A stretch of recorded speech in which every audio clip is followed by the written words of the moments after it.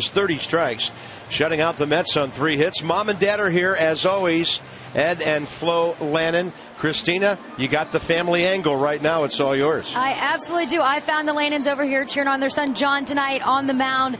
Florence, I know there's probably some nerves early on, but are you excited and enjoying watching him pitch here so close to home? Very excited. We're loving the whole thing. We're so proud of him. We're just so proud of him. Dad, you guys have been watching this team for a while now. How cool is it to see him contributing to some pennant race baseball this season? It's absolutely great. I mean, it's actually unbelievable from a year ago how much they really progressed, and got a great bunch of guys on and off the field, and it's really terrific to see. Great meeting you guys. If you guys hear noise over in the stands, it's the Lannon crew over here. Back to you, Bob. Well, give them our best because we've known them since '07 when John first came to the big leagues, and they've been a wonderful presence in our ballpark, in visiting parks. They've been known to go all over the country wherever John was starting on a particular night, so hopefully continued success here. First pitch, bottom of the 5th, is up and away. John looks nothing like his mom. Say, Ed's a good baseball man. We've had some conversations. He knows this game in and out. Jason Bay hit into a fielder's choice first time, 5-4. It'll be 7, 8, and 9. Bay, Torres, and Harvey. Bottom 5. But you talk about going back to AAA, an established big league guy.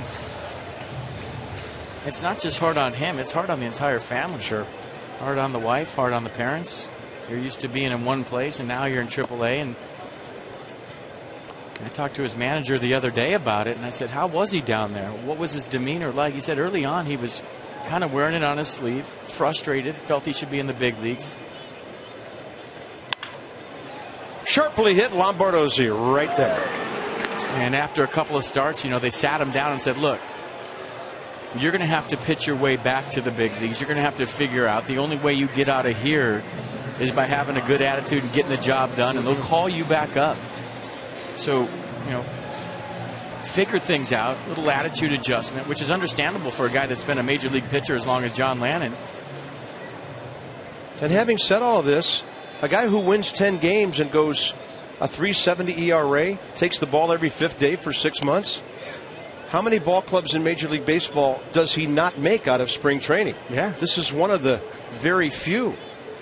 I mean, the ball club just got really good really fast, as Ed Lannon said. Unbelievable, the progress from this time a year ago. This time last year, the Nats were just starting that nice end of the season streak when they won 15 out of 20 games. But you can go back to AAA and have an attitude. You can act like you're better than guys. You can big league guys. And John Lannon from day one fit in with everybody. Said, hey, I'm going to be a part of this team. Let's do something down here. And if the time comes and if I'm needed, hopefully I get to help out at the big league level one more time. And everybody you talked to that played with him in AAA, coached him in AAA this season, was raving about his attitude and how he treated the rest of his teammates. And you're seeing the results. 2 shutouts coming into tonight, back-to-back, leading up to this one. Part of the comment he made earlier tonight caught my attention when Christina asked him about being down there. He said, I met a lot of great guys. He probably made a lot of friends he never would have had. And now he's back with all of the guys he knows at the major league level. So the world of John Lannon has expanded this year. He probably doesn't want it to happen again. And he goes 3-2 now on Andres Torres. Yeah, Facebook friends up for John Lannon because of AAA this year.